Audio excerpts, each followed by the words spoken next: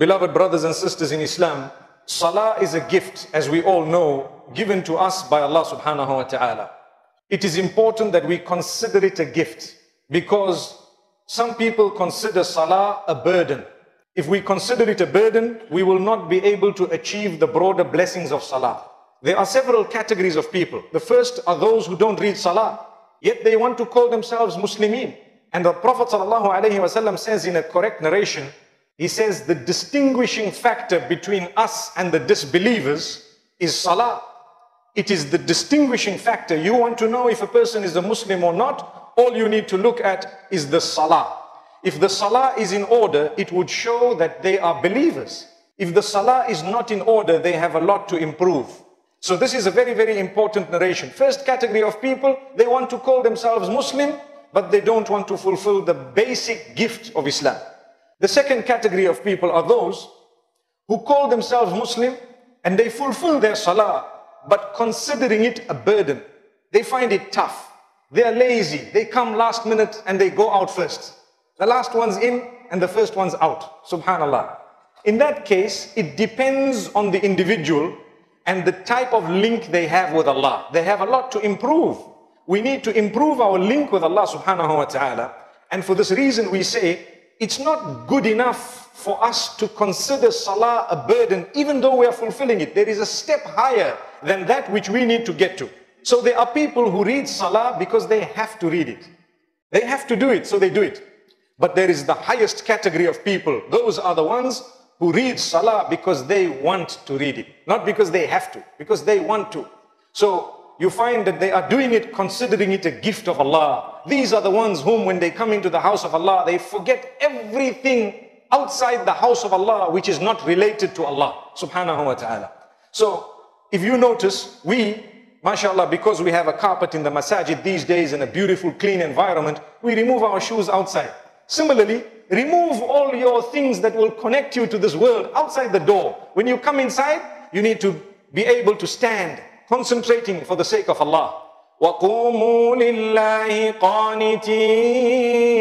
I'm sure we've heard such a beautiful verse. Stand for the sake of Allah with total submission, concentration, humility, conviction, and with the consciousness of Allah subhanahu wa ta'ala. Such a person will be able to reap the benefit of Salah.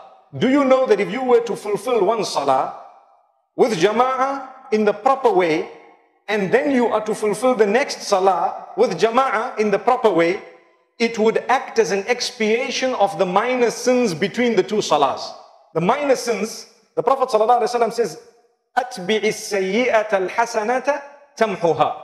Follow a bad deed with a good deed in order to wipe out the bad deed. Some people don't understand it. They think you can go and murder someone and then go for Hajj.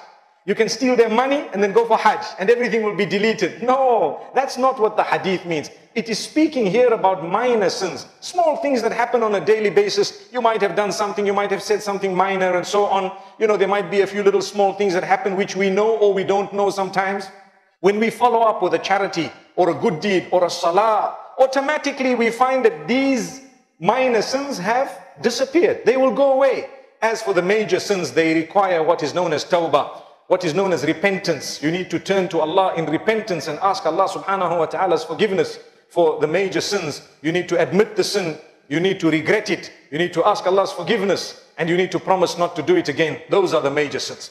So getting back to the issue of Salah, we enter the house of Allah. The question I have, do you feel that this is the house of Allah?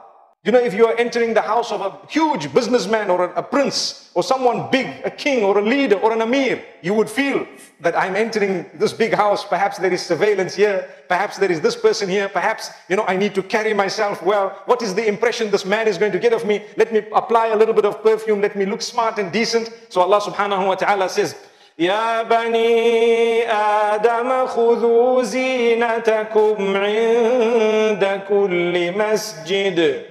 Beautiful verse. Oh children of Adam, you need to adorn yourself with your beauty when it comes to entering the houses of prayer, the place of sajda. When you want to connect with Allah, dress clean clothes.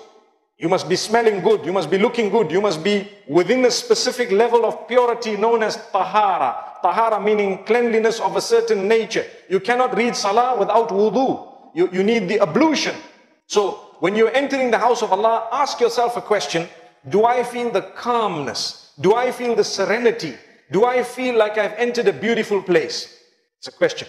I have come across some non-Muslims who have visited some masajid. You know, nowadays in the Western world, we have an open day where sometimes we have to welcome the non-Muslims. They want to see what is Islam all about. So they enter the masjid, they come.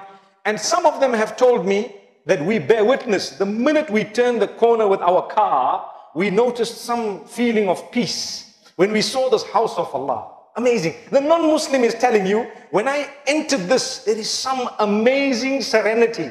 So some of the ulama, they say, how can a non-Muslim feel the serenity of the house of Allah? But it's common sense. They are human beings. They will also feel a spirituality in the house of Allah subhanahu wa ta'ala. If they have the right intention and the right heart, they will feel a goodness. So if the non-Muslims are telling me and you that we feel some calm atmosphere in the house of Allah subhanahu wa ta'ala, how come we as Muslims do not feel the calm in the house of Allah sometimes? Why is it that we find our own children and offspring away sometimes from the house of Allah subhanahu wa ta'ala? Perhaps our intention needs to be rectified. Let me quickly take you through the first part of the hadith of Mu'adh ibn Jabal radiallahu anhu, which I'm sure a lot of us should know of by heart. It is the hadith where Rasulullah sallallahu alaihi wasallam was sending Mu'adh ibn Jabal radiallahu anhu to Yemen. Common hadith. And the Prophet sallallahu alaihi wasallam says, إِنَّكَ تَأْتِي قَوْمًا أَهْلَ كِتَابٍ فَلْيَكُنْ أَوَّلَ مَا تَدْعُوهُمْ إِلَيْهِ شَهَادَةً أَن لَا إِلَهَ إِلَّا اللَّهُ وَأَنِّي رَسُولُ اللَّهِ. You will find some people who will be people of the book, O Mu'adh. First thing you should do to them, call them towards Ashhadu an la ilaha illallah wa ashhadu anna Muhammadan abduhu wa rasuluh. Call them towards worshipping Allah alone, sincerity for Allah, declaring Muhammad sallallahu alaihi wasallam as the final messenger. This includes obviously believing in the previous messages and believing in the previous books and coming down and understanding how Muhammad sallallahu alaihi wasallam is a messenger of Allah and believing it. Then he says, فَإِنْهُمْ أَطَاعُوكَ لِذَلِكَ فَأَعْلِمْهُمْ أن الله افترض عليهم 5 صلوات في كل يوم وليلة. If they follow that, then let them know that Allah has prescribed upon them, which means He has made compulsory for them 5 salah during the day and night. 5 salah. Now I want to stop there, because when we do not achieve the benefit or the serenity of the house of Allah, and if we do not achieve the peace through reading salah, it means there is something wrong with our shahada. This is what it means. Why? Because the first step is to accept the shahada and to understand that there is none worthy of worship besides Allah, and Muhammad sallallahu alayhi wasallam is His messenger.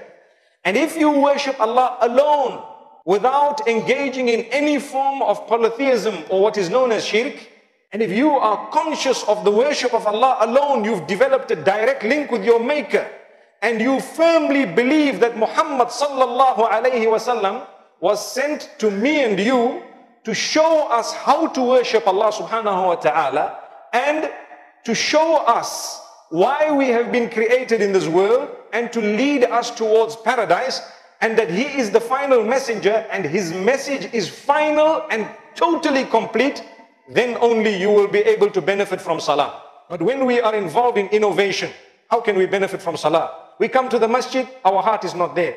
When we are involved in association of partnership with Allah, or some shirkiyat, some little polytheism and so on, which is obviously a major sin, then how can we benefit from salah? We won't. We will find it a burden. We will not be able to develop a link with Allah. Today, on the globe as a whole, people are searching for peace. People are searching for inner contentment.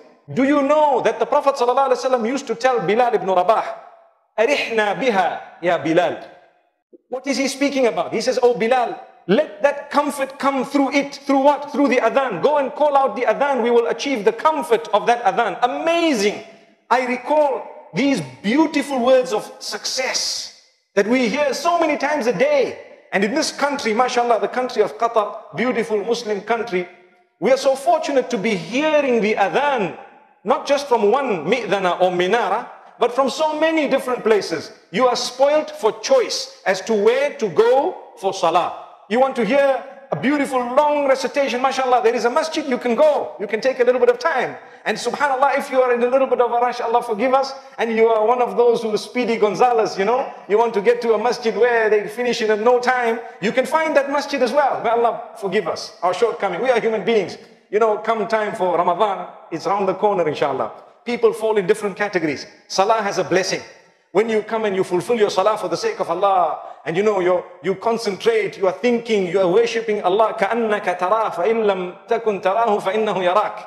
You know, the hadith of Ihsan, where the Prophet ﷺ says, you worship Allah as though you are seeing Him. And if you cannot see, then at least you should know that He is watching you.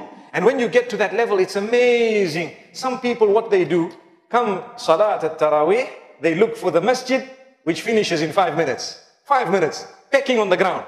You know, top, bottom, in, out, salam, alaykum as-salam, out. Is that salah? We have a beautiful month of Ramadan. You have, mashallah, fasting. May Allah grant us the month of Ramadan. You have so much ibadah, so much charity. Why do we want to waste all that just because we cannot spend 10-15 minutes? I have at one stage in my life heard people who say, brother, that masjid finishes in 10 minutes. Let's go there.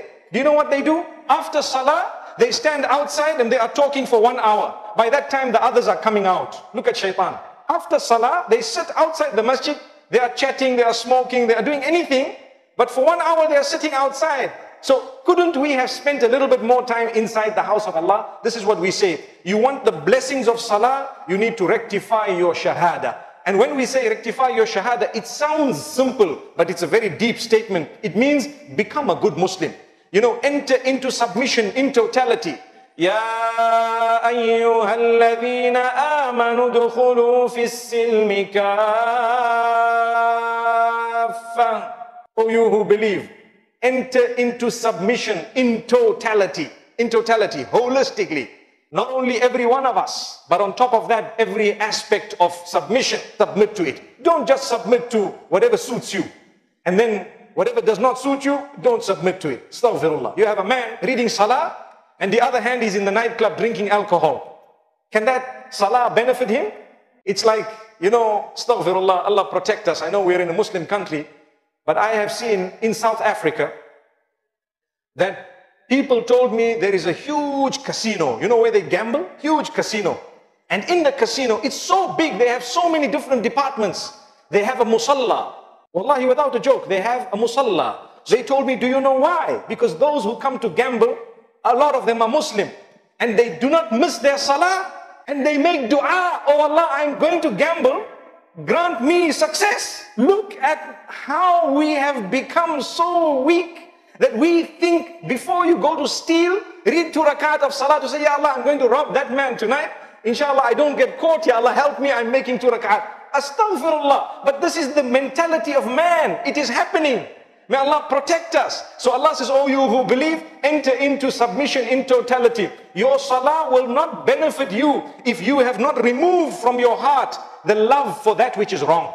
You need to place in your heart the love for that which is right. And this brings me to a very important point. My brothers and sisters, we are insan. We are human beings. We falter. You know, shaitan comes and tries his luck with us every day. He tries his luck, different ways. Sometimes he wins, sometimes we win. We hope we can win more than he wins. And we hope when he wins, we need to quickly fight back with tawbah. We need to fight back with repentance. You see? So as human beings, one thing you need to know is even if you have fallen into sin for some reason, the fact that you admit that you are wrong is the first step to success. When you admit, what I did was very bad, it was wrong. Alhamdulillah, that is a sign that you want to improve. But when a person wants to read salah before he does something wrong for Allah to help him in that which is wrong, then he is making a mockery of Allah, and he will never benefit from that salah of his, nor will he benefit from much more, from anything else. First, he needs to go back and develop a link with Allah. It's like, for example, may Allah protect us all, there are some non-Muslims, they say in Ramadan we fast. Have you seen some of them? Maybe even in this country there are some non-Muslims, in Ramadan we fast. Now, for them, the good news is they will achieve the health benefits of fasting. Health, maybe it will help them. They might feel a bit calm. They might achieve some form of inner peace to a certain extent which is connected to the dunya. But will they achieve the ajr? And will they achieve the deeper reward? The answer to the question is, let them go and declare the Shahada and then try again. Allahu Akbar. Let them understand the deen and try again. It's like a non-Muslim entering the masjid, he will feel, like I've said, the serenity of the house of Allah. But if he reads Salah, the Salah, one of the conditions of acceptance of that Salah is for you to be a Muslim. So although they might feel for a moment temporarily that we are happy, we are content, there is no deeper blessing that will come out of it because they are lacking iman and belief in Allah subhanahu wa ta'ala. The same applies to the Muslim. When we have Islam in us, we are saying the Shahada.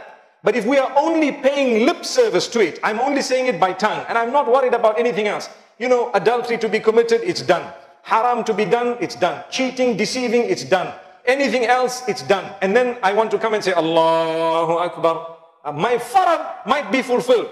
But do you achieve the broader blessings when your heart is not even trying to give up the other sins? This is why this evening I wanted to raise this very important point to say, if you would like the blessings of Salah to be felt in your life, you need to have a good heart. In your heart, you need to tell yourself, Ya Allah, whatever wrong I am doing, help me to leave it. Whatever bad I'm doing, help me to recognize it. You know, sometimes we are doing bad things, we don't recognize that we're doing bad things. Some people are involved in innovation and bid'ah sometimes. They don't recognize it because they did never think about it. They did not even look into it and they don't even realize what I'm doing is wrong. So first we ask Allah, Ya Allah, grant me the ability to distinguish between right and wrong and grant me the ability to stay on the right path. Allahumma habbib ilayna al-imana wa zayyinhu fi qulubina wa karrih ilayna al-kufra wal-fusuqa wal-isyan. Allahumma arina al-haqqa haqqa warzuqna ittiba'ah wa arina al-batila batila warzuqna ijtinabah. Oh Allah, make loved to me, make loved to us iman and beautify it in our hearts and make hated for us that which is disbelief and sin and that which is in transgression. Keep it away from us. And the next dua, which we are taught by the Prophet sallallahu alaihi wasallam, oh Allah, show us the right as right and help us tread on it. And show us the bad as bad and help us stay away from it. Amazing dua, which means I want to see the good as good and help me to work towards it. And I want to see the bad as bad and help me to stay away from it. This is when I will be able to achieve the greater blessings of Salah. So let's look from a purely worldly aspect. How does Salah bless you? How is Salah blessing you from a worldly aspect? Religiously we know we will achieve blessings. Allah says, Inna as-salata tanha 'anil fahsha'i wal munkar. Salah prohibits from immorality and evil. It will stop you and block you from immorality and evil. You read your first Salah of the day and you are worried about the next Salah, between the two you will not be doing anything evil. If you read your Salatul Dhuhr and in your mind you are thinking, now is Salatul Asr in a few moments, let me worry about it, how are you going to sin between the two Salahs? When you are worried about the next Salah. When you read Salatul Asr, you are worried about Maghrib, how are you going to sin between the two? This is the consciousness of Salah. It will help you to become a better person. When you talk with Allah, beautiful words of the Quran, how can you go out and swear? How can you go out and lie? Now when you meet your spouse, your family members, your friends, those you work with, your acquaintances and others, you will have good words because your mouth is used to uttering good words in Salah. You are conscious of it. These are some of the spiritual benefits. Another one also, Allah says, Ya ayyuhalladhina amanu ista'inu bis-sabri was-salah. O you who believe, seek assistance through bearing patience, forbearance, what is known as sabr, and salah. Salah meaning the prayer, calling out to Allah subhanahu wa ta'ala. So you will be able to achieve alleviation of your suffering if you fulfill your salah and you are patient. Now if you go to the worldly benefit, salah is spaced out in such a beautiful way. Such a beautiful way. One, early in the morning just before the sun rises. So you are up. As a Muslim, you are up. The non-Muslim doctors tell you early to bed, early to rise. Makes a man healthy, wealthy and wise. That's an English saying. So we are taught early to bed and early to rise is your duty as a Muslim. Allah automatically wants to make you healthy, wealthy and wise. Subhanallah. For free. If you are going to live Islam, what time will you get up? Can you be a person who's going to get up 11 in the morning when everyone's already at work? No. If you're a Muslim, one of the blessings of Salah is you are up on time. When you're up on time, you get your children up on time, mashallah, you read your Fajr Salah, you might sit for a while with your Quran, you might say a few good words to your family members, and then you probably will have breakfast together, something light, your tea, whatever you have together.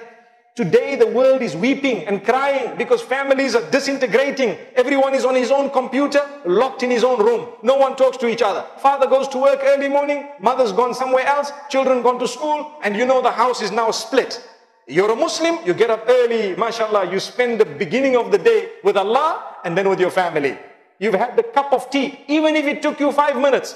The blessing of Salah is, you will see your children, how are you my darling? How are you doing my little boy, my little daughter? I really love you. Today you're going, make a dua for me. Let me make a dua for you. This is a beautiful environment in a Muslim home, which is lost in a lot of homes. It's lost.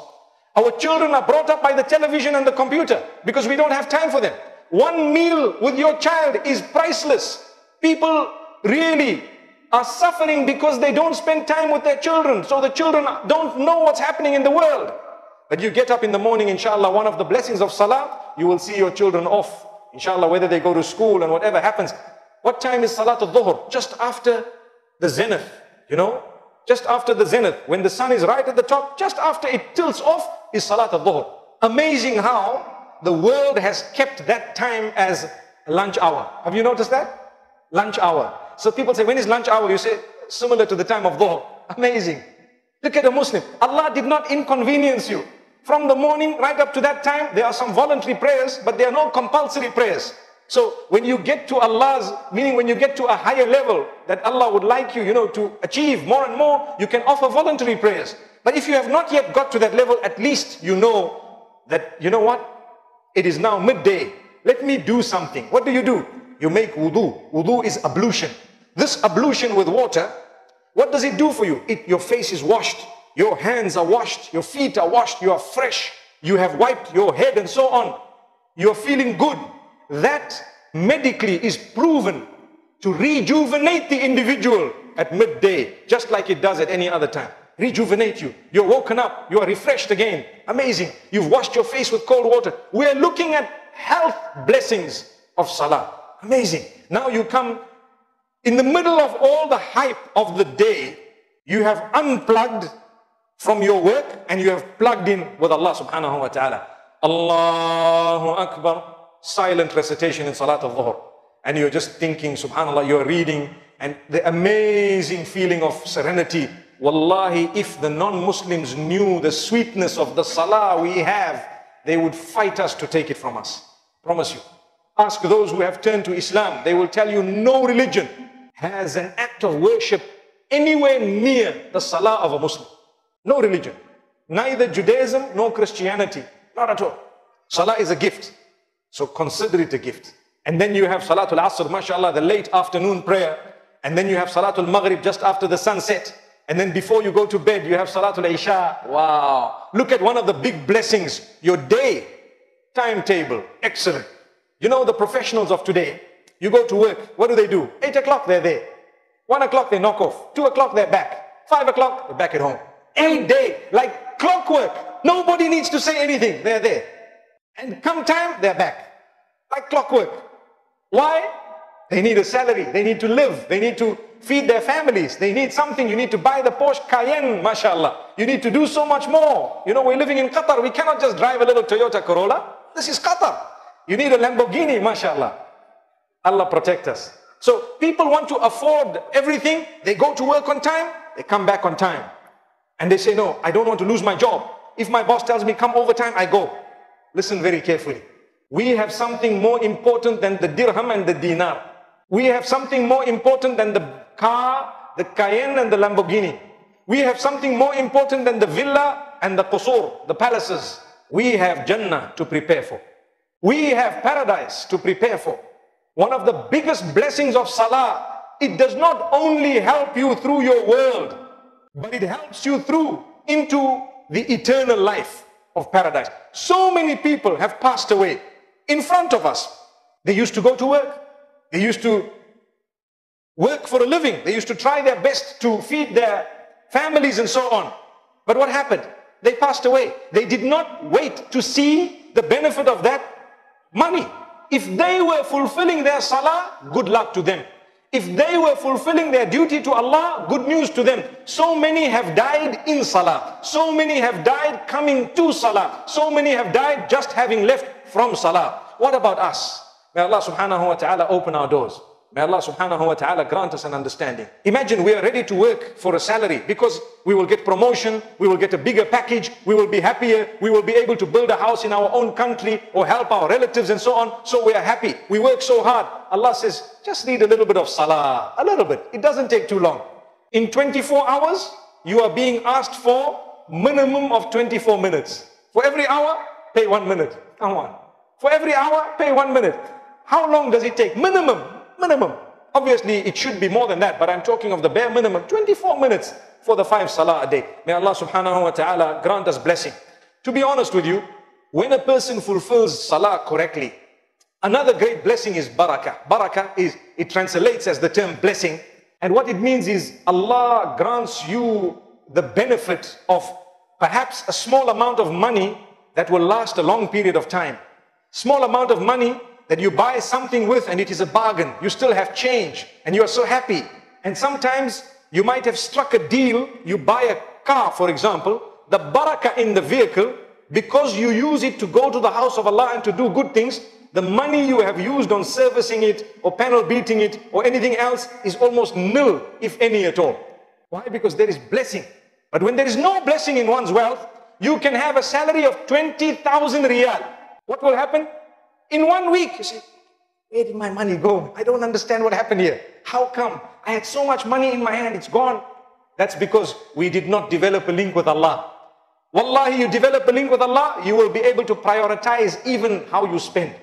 Amazing, how you spend. Because a person who fulfills 5 salah a day is conscious of Allah and is trying to follow Muhammad sallallahu alaihi wasallam. Do you think he's going to blow his money and throw it away and be extravagant and so on? No. He will understand that Islam teaches me neither to be too extravagant nor to be too miserly, but in the middle. I need to make sure that I have spent where I need to, and I need to save where I can. I pay my zakah and I give my charities, and I need to know this wealth belongs to Allah subhanahu wa ta'ala. It is an amana, just like my body and yours. And I perhaps want to end with this topic or with this particular point. My body and yours is actually not my body and yours. It is an amana and a trust from Allah. It is a uniform for the soul that you have. This uniform, you're going to take it out and leave it. And you're going to go. Do you know that? Your soul, the ruh, the soul that is you, has been lent a uniform which you are wearing whilst you are in the world. Once you die, you remove your uniform and you go. Uniform will remain for as long as Allah wants and how He wants. So remember, do not be deceived to think, this is my body, I can do what I want. You cannot. It's just a uniform. When you have your uniform as your workplace, if you're a policeman or a security guard or anything else, and you have a uniform, are you allowed to do whatever you want with that uniform? No. You cannot just put paint and colors and say, you know, this is my uniform. No. Your workplace has rules. The same applies to your body. You cannot just do what you want with it. Keep it and handle it the way Allah has asked you to keep it and handle it. And Allah will grant you happiness, contentment, calmness, serenity. This beautiful body that Allah has given us, it requires spirituality. It needs spirituality. It feels and it senses amazingly the benefit in anything that is spiritual. This plant in front of me, subhanallah, it feels and senses. It feels and senses spirituality as well. People might laugh, but wallahi, it has feelings. Recently, if any one of you have come across a YouTube clip of a flower that opens up when the adhan is called, go and check it on YouTube, search for the adhan flower, and you will find these flowers that open up only when the adhan is called. Wallahi, you will find it. This news was on CNN. At least something good came out of CNN, see? So, amazing. If a flower responds to the call to success, aren't we fools if we do not respond to the call of success? Hayya ala al-falah.